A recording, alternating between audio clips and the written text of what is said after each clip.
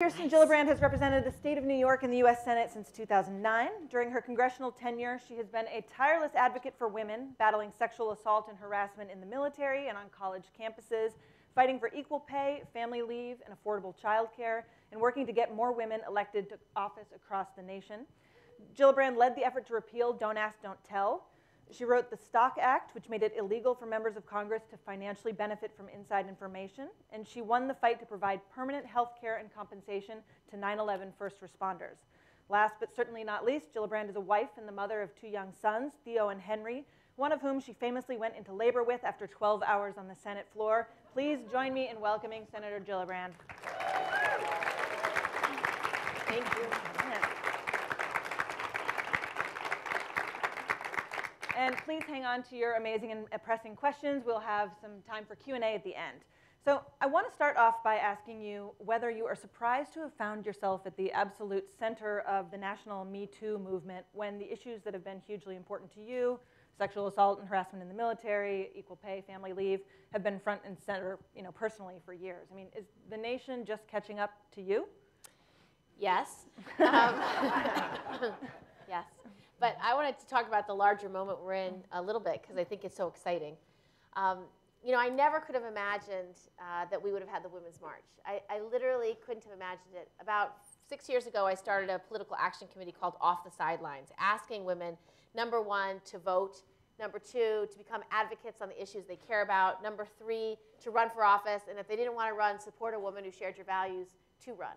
And I really felt like I was in the wilderness because I felt like the women's movement was dead. I really felt like women were not sort of owning their future when it came to politics, that they too often were saying, well, my vote doesn't matter, my voice doesn't matter, someone will do it. I don't want to run for office because I don't like the rough and tumble of politics, and I'm sure someone will do the things that I want them to do. I'm sure they'll do the right things. And I thought, that's not what's happening. In fact, we only had 18% of women in Congress, and I thought we are moving in the wrong direction, not the right direction. It was the first year, in fact, that the percentage of women in Congress actually went down in like 20 or 30 years. So I thought, I need to create this call to action. I never could have guessed that it was the election of Donald Trump that would have actually done that. And this call to action went out across the globe, and so women began to march. And the Women's March was men, women, children across the globe marching for what they cared about. And what was so powerful to me about that march at that moment was that it was intersectional. It actually didn't matter what you were marching for. You could march for Black Lives Matter, or you could march for women's reproductive freedom, or you could march for LGBTQ equality, or clean air, clean water. You just made your sign. And it didn't actually matter that what your sign said and somebody else said. You were just there, and it just mattered that you were willing to make a sign and willing to stand up for what you cared about. And so people marched, and that excitement and that determination and that willingness to speak out hasn't stopped at all. And so it's being shown across the board. It's shown in the number of people who show up to your town halls across the country with Indivisible and other apps and other groups that are trying to magnify that.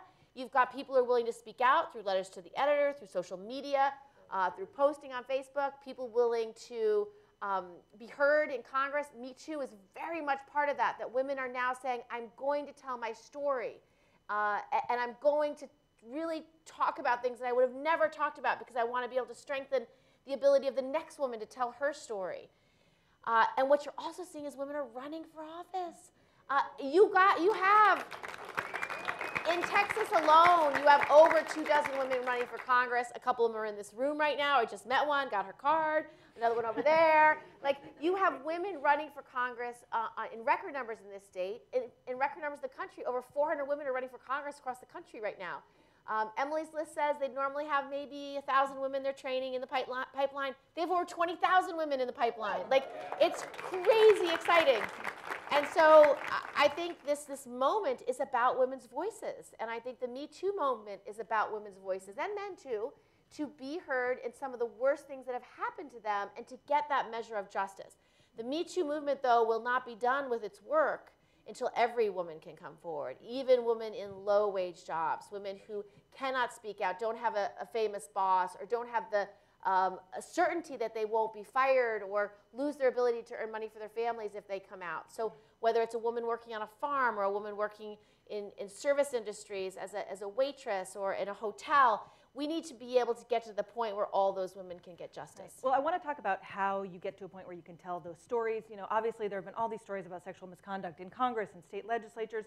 You've experienced this firsthand. The President of the United States himself harassed you in what many people saw as a sexually suggestive way on Twitter. I mean, how do we root this out at the levels of our own workplaces when this is something that's permeating in the highest levels of government? So we have to keep fighting back and calling it out and having the courage to do it. And everyone has a Me Too story. Everyone has had someone, if not themselves, someone they're close to, someone they've seen. Tell those stories. The more we speak out, the more we normalize the ability to speak truth to power, the more empowered we become. And I just want to comment on one thing that happened over the weekend, because this is nonpartisan, right? This is nonpartisan. Completely. So the CPAC conference was this weekend, which is the conservative PAC where a lot of Republicans gather and the president. They had a women's panel on the Me Too movement, okay? And that women's panel offered different perspectives on what Me Too means for women and what they thought. But one woman on the panel, in the last question asked, said, because the question was, what's making you really angry? What's the one thing you just can't tolerate? What's the one thing that's upsetting you deeply? And she said, I don't believe the Republican Party is calling out their own. I don't think we are speaking truth to power with our president, who was accused over a dozen times of sexual harassment and sexual assault. We aren't policing ourselves in Congress. We aren't holding ourselves accountable, and we should be, because this movement and moment is for all of us.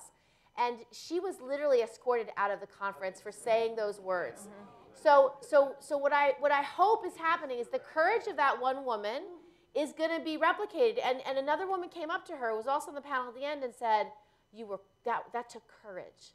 Now, she wasn't prepared to say that publicly at the panel at the time, but the fact that she recognized that as courage means we're moving forward. It means there will come a time when every woman and girl can speak out, no matter who she is, no matter what place it is, and not have to fear for retaliation. And that's why I work on legislation in sexual assault in the military, sexual assault on college campuses, ending the harassment laws in Congress that are overwhelmingly built to protect harassers and predators. Mm-hmm. Well, you mentioned courage, and I want to talk about something that obviously was a line in the sand that you had to draw. You've said that women basically need to decide where their point is, their line in the sand is, and that they need to be able to speak firmly about the actions of their peers, their friends, their colleagues. Obviously, you were the first member of Congress to call on Senator Franken to resign, somebody who had been your squash partner. You made comments a few weeks later on Bill Clinton saying you would have basically said the same thing if he'd been in office and you'd been in office at the same time. What was that like for you personally to have to say those things about people who you'd considered or still consider your friends and your peers? Well, I wasn't the first member of Congress. Other members had already done that, maybe the first Democrat senator. Right. But it's hard. I mean, speaking hard truths is hard, especially when you care about somebody, especially when you like someone, especially when they're doing a great job in their day job. Like that is the challenge we have in all these platforms. You know, when you're talking about sexual assault in the military, the person they are protecting is usually great at their day job. They're great, you know, service member and a great shooter and all these, maybe several tours of duty. But when you're raping your fellow service members or harassing them or assaulting them, you are toxic to that unit, and you need to have accountability. You need transparency and accountability, and that's why you have to change the laws in the military. With Senator Franken, it was too much. Enough was enough. It was 8 credible allegations of harassment and groping, and I have a young son. I have 2 sons. I have a 14-year-old and a 9-year-old. And if I stayed silent, I could not be a good mother. I could not be a good leader in this space of trying to give voices to women, because at the end of the day, the question is, fundamentally, do we value women? And if the answer is no, then that is not good enough. Like, we have to value women. And that's why I had to speak out. And I couldn't stay silent. And you spoke about this a little bit on the 60 Minutes interview that you did, but there were questions about, you know, whether Franken received due process or not. Is this even an environment where due process is an appropriate conversation? Yeah, he's entitled to whatever due process he wants. That's his decision.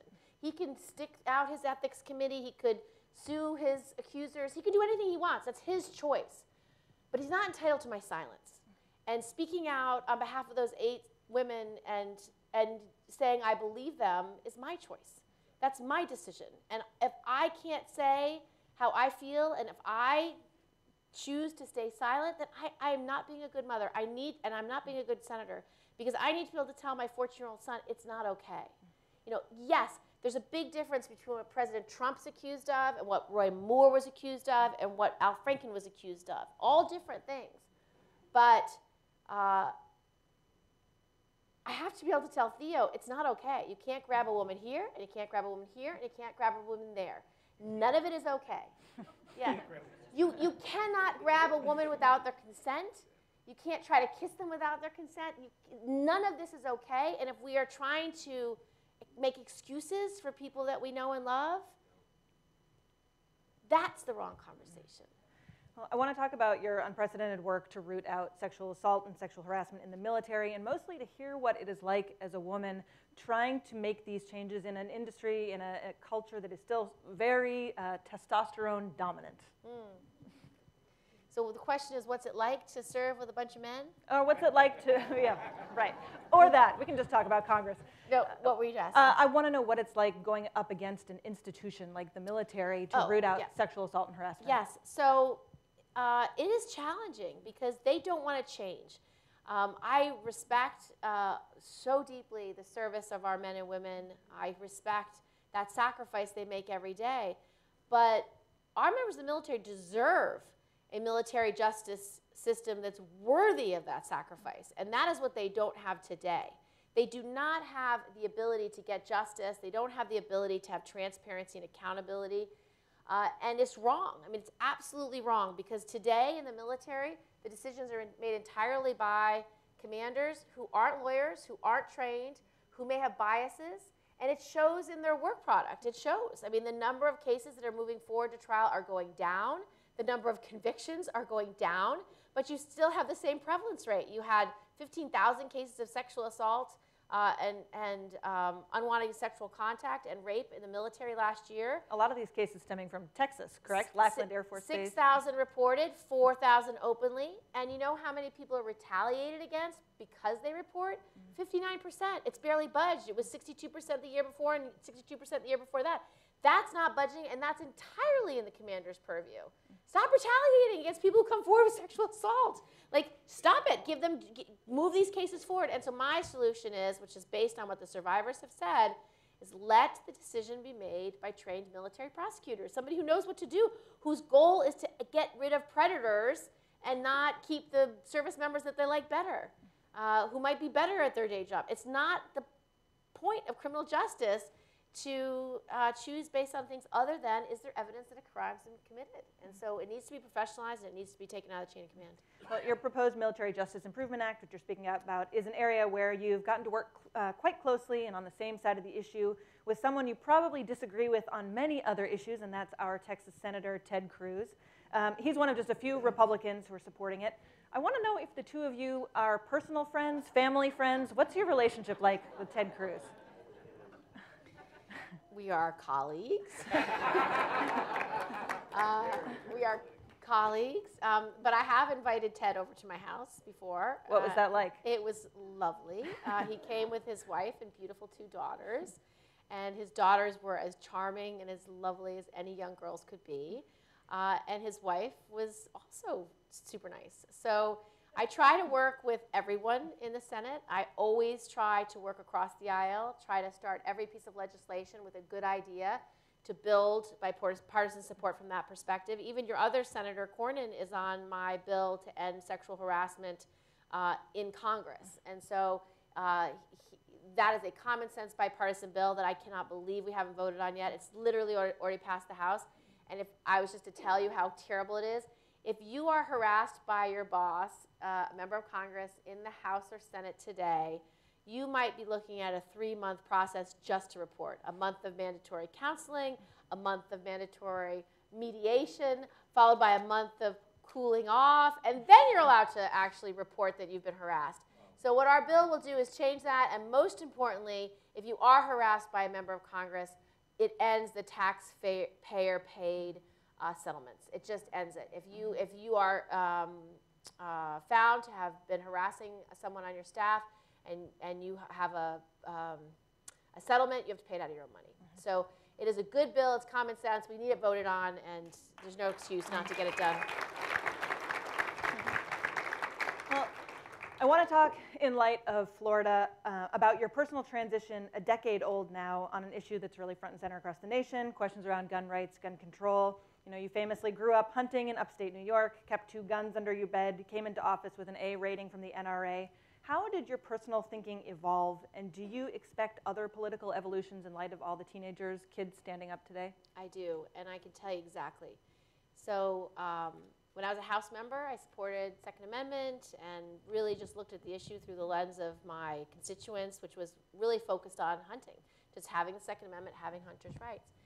And when I got appointed to the U.S. Senate, I knew I had to figure this out because there were big issues in my state that I did not spend enough time focused on. And so it happened 9 years ago when I went down to Brooklyn and I met with parents who lost their daughter. Her name was Nyasha Prior Yard, and she was killed by a stray bullet while she was just at a party with her friends. And I met her classmates. I met her whole class. And these young people came up to me and said, you need to help us. We don't want to die. You need to do something to end gun violence. We don't want to hear excuses. We want you to do something. And that's exactly what's happening right now. The fact that you've got a girl like Emma Gonzalez who can give an amazing speech and say, it's all BS, and that in fact what's affecting this debate is the greed of the NRA and members of Congress who just want to be supported financially and politically by an advocacy group that only cares about making money. It's literally all about money. To have a young teenager show up at the town hall for Marco Rubio and say, will you stop taking money for the NRA? And Marco not having the courage to say yes.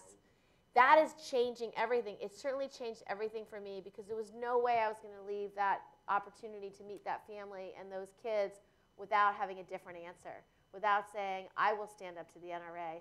I will do what it takes to end gun violence. I will support universal background checks. I will make sure there's no trafficking of guns into our communities. I will work to ban the assault weapons. I will work to ban the military-style clips. I will work to make sure people who are gravely mentally ill and have violent backgrounds never get access to weapons. And so that's how it happened. And it was not an evolution. It didn't take a lot of time. It was that moment looking into a mom's eyes who lost her daughter. Do you see any daylight among your colleagues on this issue? I mean, the conversations that are happening right now specifically are around raising the age at which you can purchase an assault rifle, questions around large capacity magazines, whether they should be banned. I mean, you've been to this rodeo before. Is this just going to be another conversation, or could there be movement? I think these kids are inflaming an extraordinary moment in our history. I think they are so strong and so passionate and so emotional that they're waking people up. Like, people's hearts are hardened. You know, the biggest problem in Washington isn't the lack of bipartisanship. The biggest problem in Washington is the lack of empathy. And when you have a teenager look you in the eye and say, how dare you care more about money than me, I think they win. I really believe they're going to bring people into this debate who have turned a blind eye, who have felt comfortable doing nothing. I think they're going to inflame women. I think women are going to look at this issue.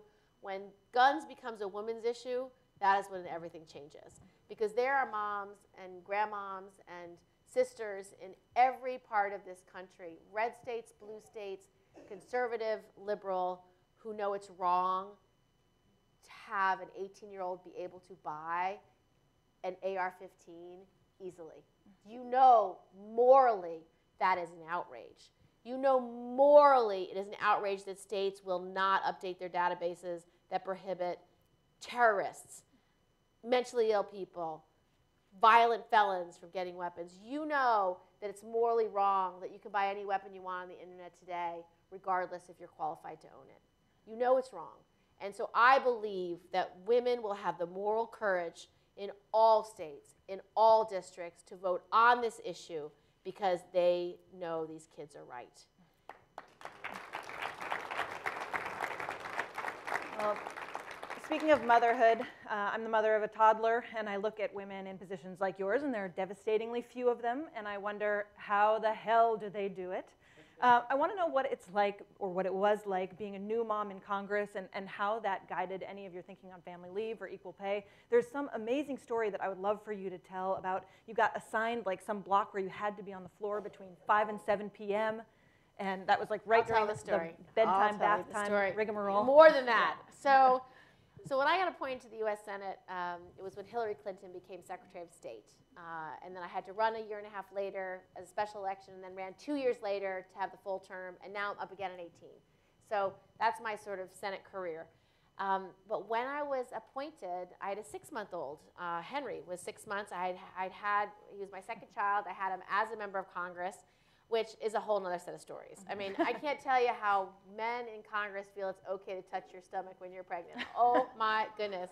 Not just in Congress. Yeah, it's not okay. Just stay away. And make lots of terrible jokes, like really inappropriate. Separate issues. So in the Senate,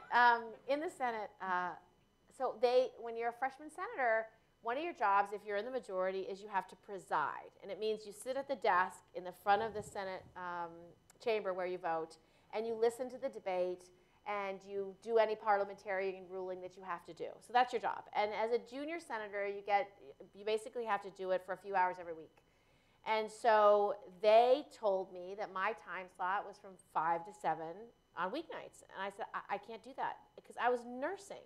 And any mother who's nursed a child knows that when you set your nursing schedule, you need to nurse at that time. Like, there's literally no option. You're either pumping or nursing, but you're going to be doing something at that time.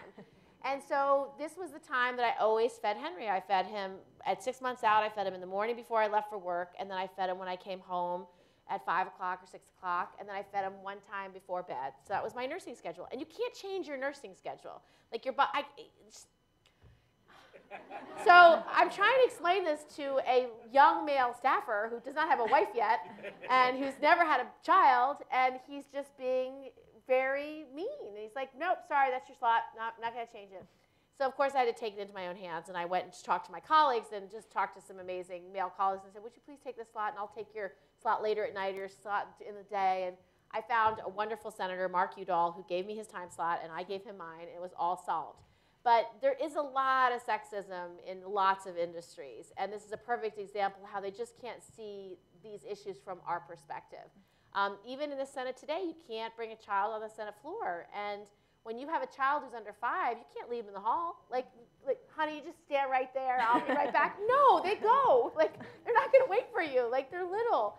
And so I had to vote when I had my toddler and Henry. I had to vote from the door because I had to, like, lean in and say, aye, because I'm watching my kids if the vote happened to be after pickup but before I could get a sitter. And so just, they don't care. It's terrible. Well, how has all of this guided your thinking, obviously, on women who are not in Congress? So it makes me empathize very deeply with the struggles that parents face.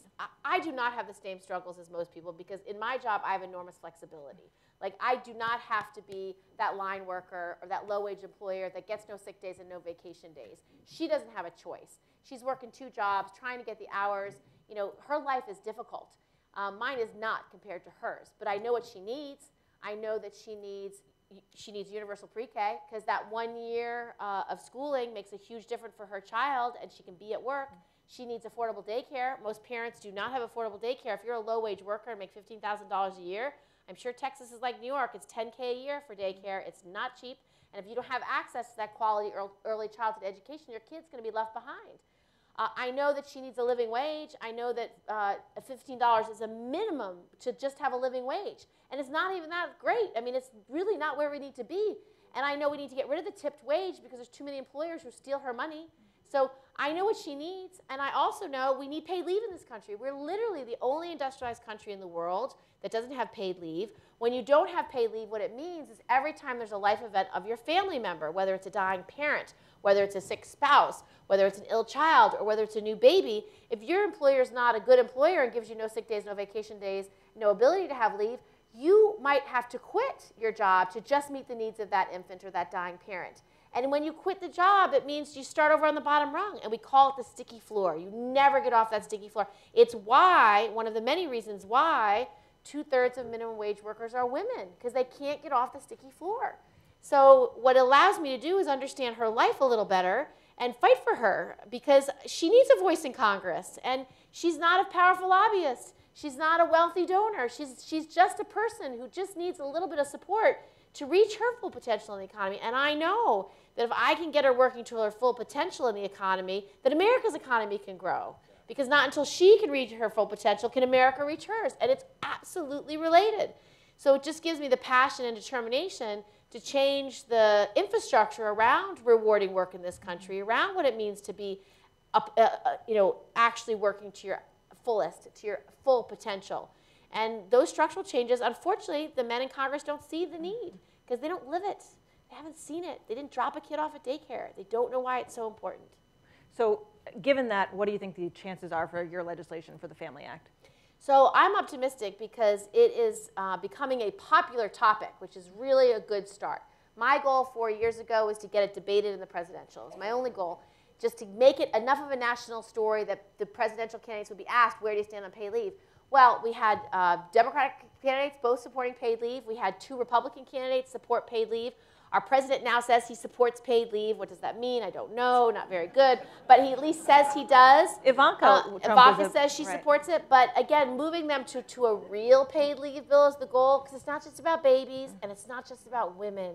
If you can't have that time to buy into an earned benefit, you need to buy into this. It needs to be yours, like Social Security that you own, that is there when you need it. If everyone had the ability to buy into paid leave, like an insurance plan or like an earned benefit like Social Security, I promise you we would all have it and it wouldn't cost a lot. And I've done the number crunching, and it actually costs $2 a week. It's the cost of a cup of coffee a week for you to put aside and your employer to match.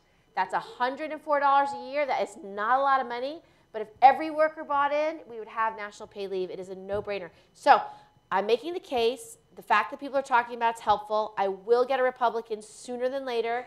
And once we make this a bipartisan bill, sky's the limit. We can actually get a vote on it. We can make it something that is accessible to everybody. So talk about it. If you want paid leave, make sure your Republican members in the House and the Senate support this. It makes sense. Right. Well, I did a lot of reading about you to prepare for this interview, and I want to ask you a question. For any woman that finds herself on center stage like you have, one of the downsides is this sort of public obsession with body image, and in particular weight loss stories. And I kept reading.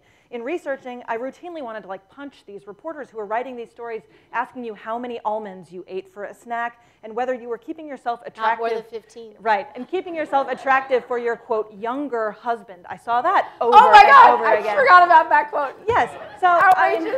I want to know how do you grapple with this? How do you, feed that beast or not feed that beast? I mean, what is it like being a woman on center stage with those issues? So in my book, Off the Sidelines, Chapter 8 is about appearance. And the reason why I wrote that chapter is because I wanted women everywhere to know that they're not alone, that they are going to be judged by how they look in a way that is not fair and not right, and they need to be able to push past that.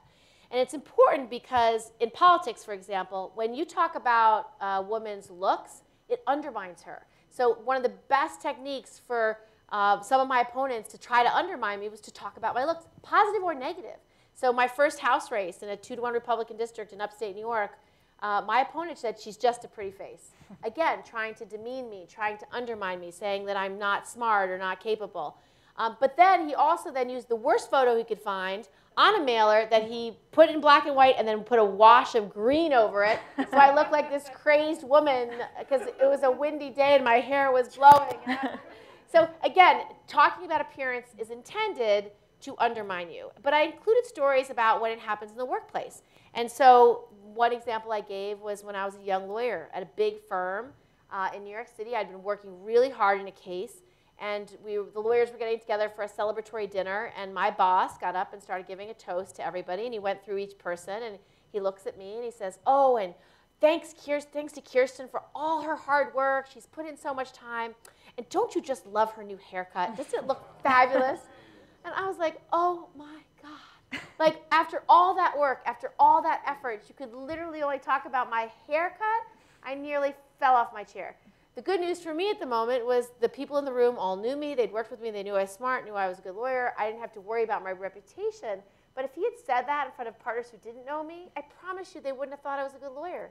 They would have thought, yeah, she's around because she's cute, or some other demeaning assessment that undermines my abilities. And so the reason why I talk about it is because I want to make sure that young lawyer today, when her boss says something rude or inappropriate, knows I'm not going to be judged on this. This is not, this is not going to be the platform on which I am going to rise. And someday I'm going to be his boss, or at least run this company, or start my own firm, and I'm going to set the rules. So she knows it doesn't. She can get past it, and that's why I think it's important.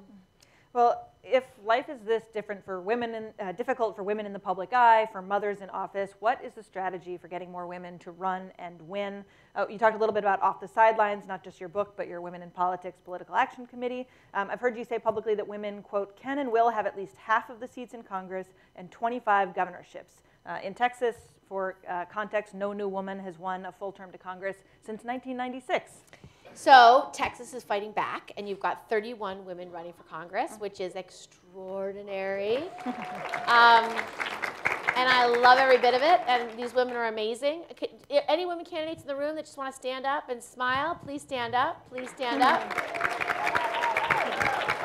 So these are your women candidates, so please, take a chance to get to know who they are, what they're running for, and give them money.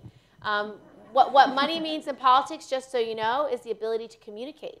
So if you send her $5 or $10 or $100, what that means is she can buy some radio time. She can buy some television time. She can buy a mailer. She can buy lawn signs. $5 for a lawn sign. So really, it helps her get her message out, and that's what this is about. It's about women being heard. So I think it's happening, and as I started with, I think it has a lot to do with that we have a harasser in the White House who has more than a dozen allegations of sexual harassment and assault, and it's inflaming the debate, and women are angry, and they don't feel represented right now, and they don't feel like their voice is being heard, and they might have a different view on whether it's protecting our transgender troops, or whether it's protecting DACA kids, or whether it's clean air and clean water, or whether it's reproductive freedom, or anything. Like, all these issues matter, and this White House, in many instances, are not supporting our core values. Mm-hmm. Well, I want to ask, you're a prominent advocate for choice. Not everyone in your party is welcoming to candidates and voters who are pro-life, but there are Democratic candidates on the ground here in Texas who are running in historically Republican districts. They cringe when they see party leaders sort of nationalizing abortion and guns and immigration because they need those crossover votes. What do you say to those types of candidates? Obviously, you've been a candidate who is on the more moderate end of the spectrum.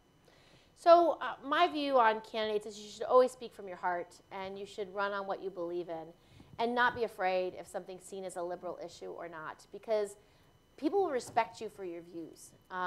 So I'll give you an example. When I ran for Congress in 2006 in my 2-to-1 Republican district, one of the issues I ran on was Medicare for all. And you might say, well, that's such a liberal issue. How could you possibly run on that in a red district? Well, because I believe in it. And when I talked to my voters about why I believed in it, they said that makes sense. So for example, my view is I think the insurance companies are stealing all our money. I think they are only focused on profits. They're only focused on quarterly returns. They pay their CEOs millions of dollars, and that money should not be going to insurance companies as a middleman. It should actually be going straight to healthcare, for the care you need, for the medicine you need, for the doctors you need. I think we have to take on the drug companies, make them allow us to buy in bulk, stop spiking prices. There needs to be accountability and transparency. And so I ran on that issue, and I said anybody should be able to buy into Medicare at a price they can afford, which will create competition in the system. It's a not-for-profit public option that actually works. My district loved that, and 2-to-1 Republican, they love that issue. So I would just urge Democrats to run on their values, even if they're perceived as liberal, because they will be respected. My personal view is I think women's rights to make decisions about their bodies is a civil right.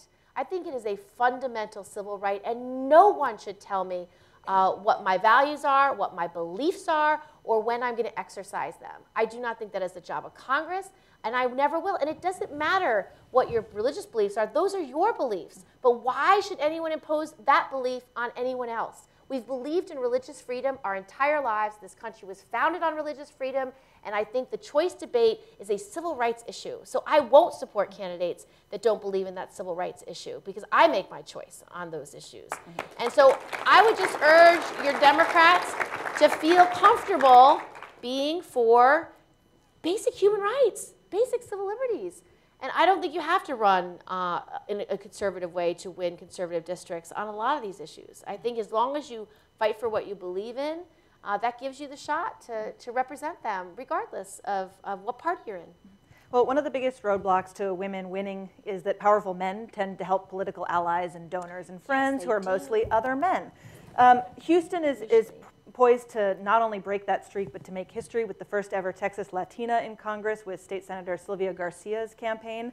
Your leadership PAC gave money to her. Your colleague from New York, Chuck Schumer, publicly endorsed Garcia's rival, who's a prominent male Democratic donor who previously lived 80 miles away from the district. Have you all had words about that at all? Is that part of the problem? No, no words, but I've made my choice. All right, well, I want to ask, what, if anything, did Hillary Clinton's loss in 2016 reaffirm for you about the national landscape for women in politics? Well, you know, Hillary personally, for me, has always been a role model and someone who's really paved the way for every woman candidate who's running today. And I really appreciate her because she has fought for women and girls her whole life. That has been her core.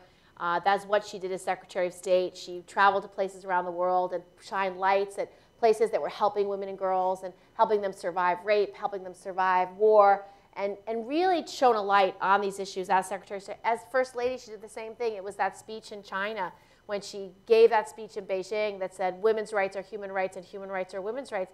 That got me off the sidelines. When she actually gave that speech, I paid attention because I was a woman who was an Asian studies major at Dartmouth as a college kid. I learned to speak Chinese. I studied from dorms in Beijing. Didn't you study abroad with Connie Britton? I did. She was my roommate in Beijing. Another Texas connection. Yeah, right. So Connie and I went to school together. And so I was amazed that our First Lady would be that bold to deliver that message from that place at that time.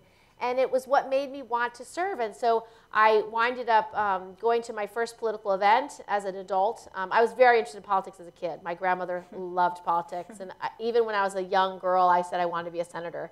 But I never got involved as an adult until Hillary. And so I remember going to my first political event, and she looked out into the room of 100 women, very similar to this. And I'm sitting way in the back, and she said, decisions are being made every day in Washington. And if you are not part of those decisions and you don't like what they decide, you have no one to blame but yourself. And for whatever reason, I thought she was talking straight to me, and that made me sweat. And I thought, oh no, she's telling me I have to run for office, and I'm not ready. But sure enough, from that moment forward, within 10 years, I did run for Congress. But it was really her leadership and her role model that gave me confidence that women can serve in public life, that they can make tough decisions and make them well, and they can do these jobs.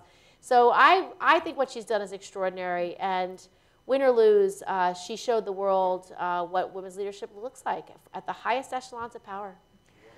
Well, so you said that as a young girl you thought, I want to be senator. Mm-hmm. As a young girl, did you think, I want to be president?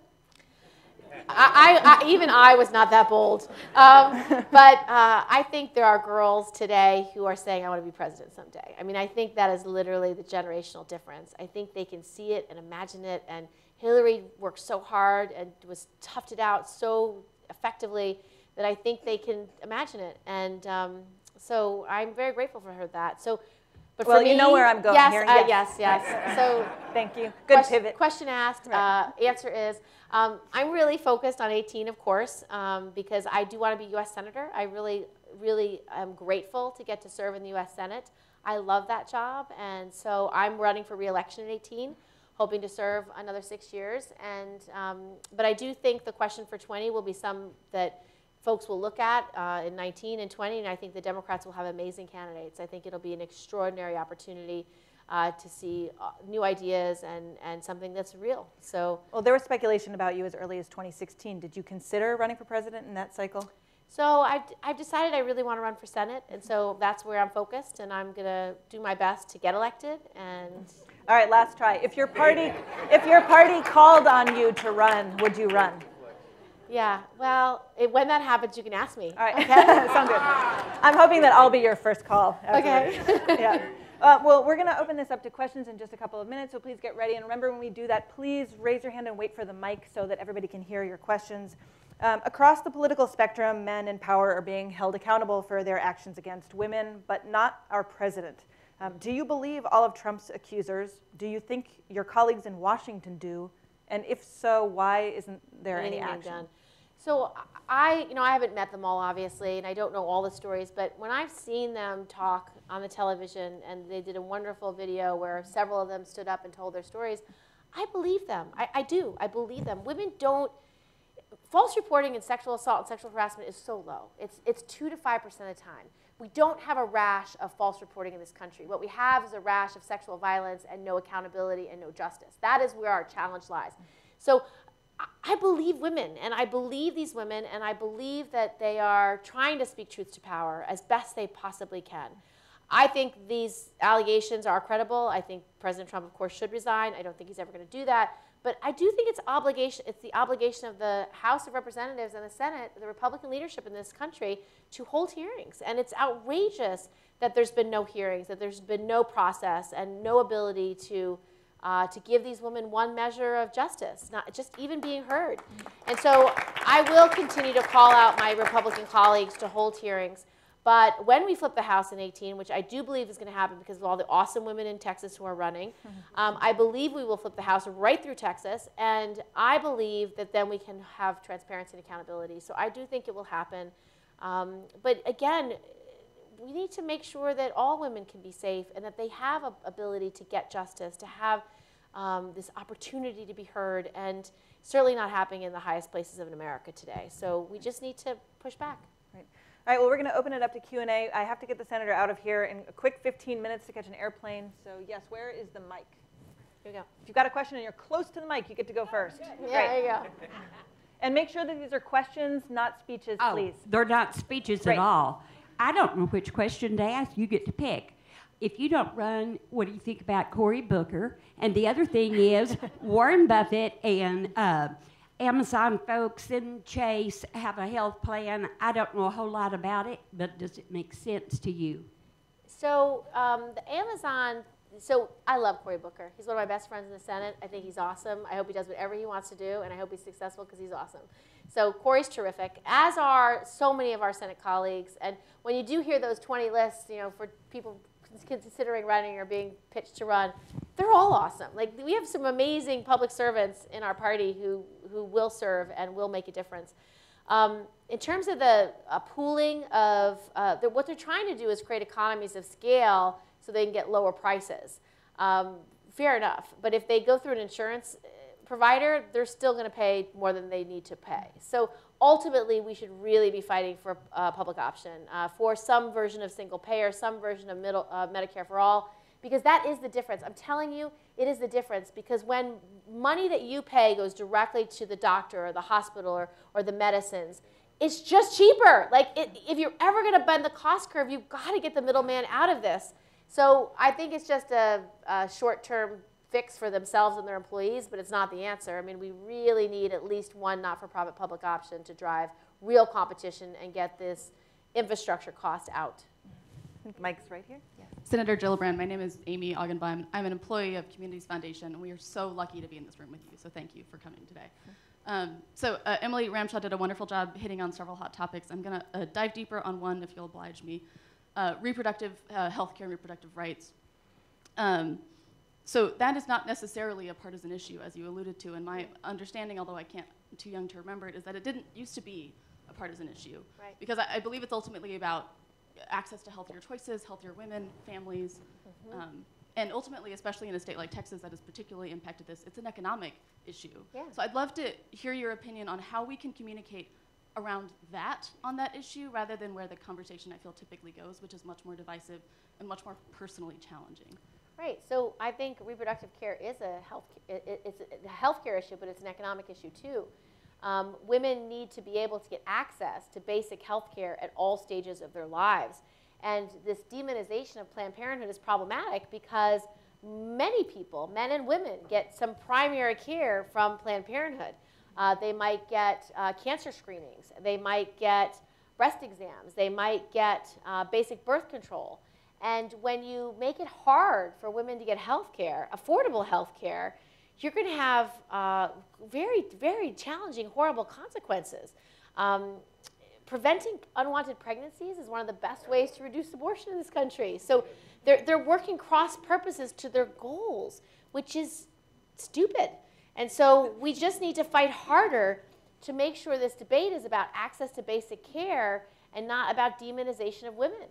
And that's what we're up against. It's a demonization and judgmentalism that is not consistent with our values as a country. It's just not consistent. Hello, my name is Ruby Faye Woolridge, and I'm running for Congress to replace Joe Barton, but that's not the question. That's not the question. This is my question. The Texas House and Senate has passed a bill that will force women who've been raped to buy rape insurance, trying to prevent them from getting an abortion. What are your thoughts on that? And I must get a picture before you leave. I'm ready. So they're asking women to buy rape insurance?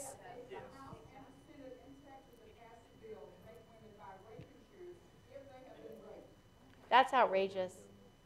It's outrageous. That's not my personal understanding of how the legislation works. What does it say? It's around if you can have abortions covered by your insurance if you are the victim of rape or domestic violence. Yep. And the only thing stopping it is that the governor has not signed it, but it's passed both houses, so it's just a matter of time.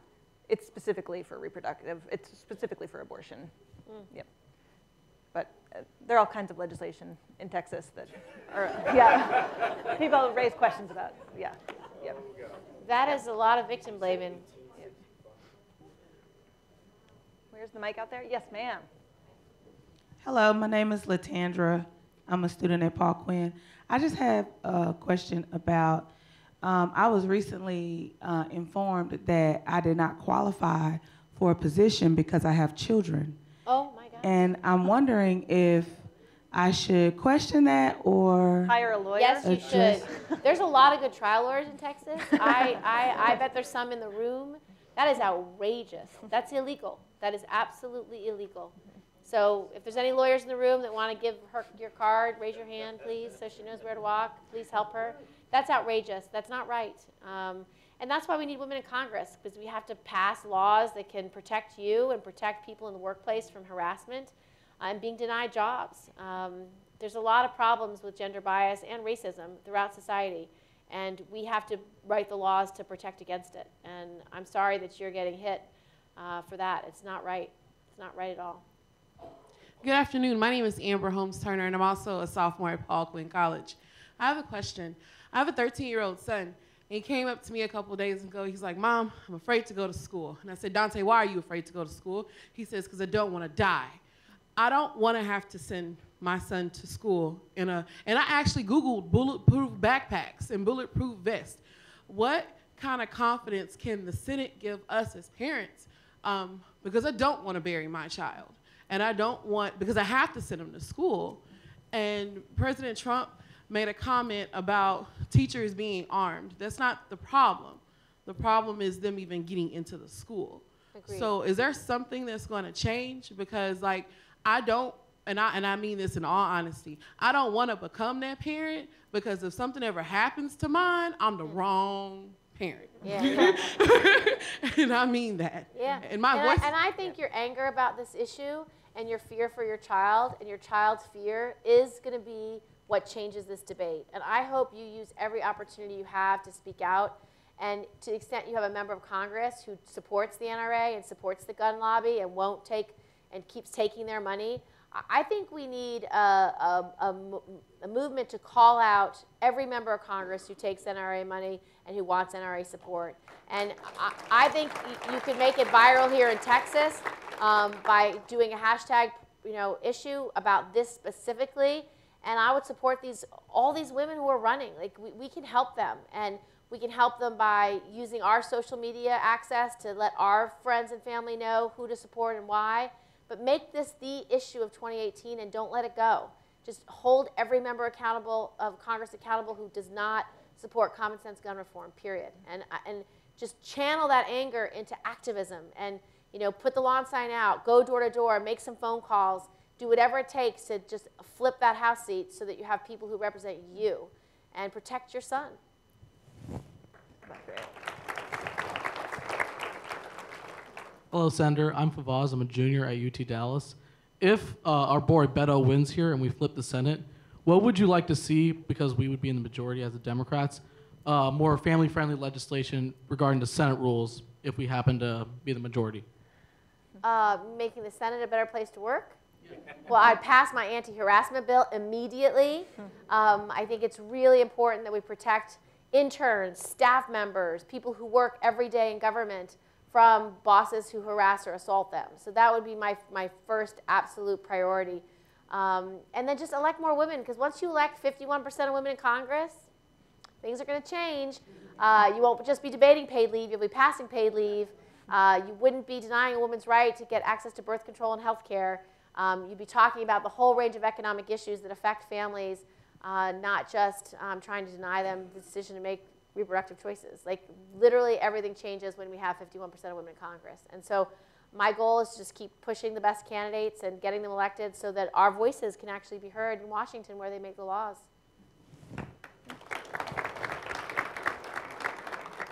Senator, I'm going out after this right away to get off the sidelines, and I'm sure this is in there.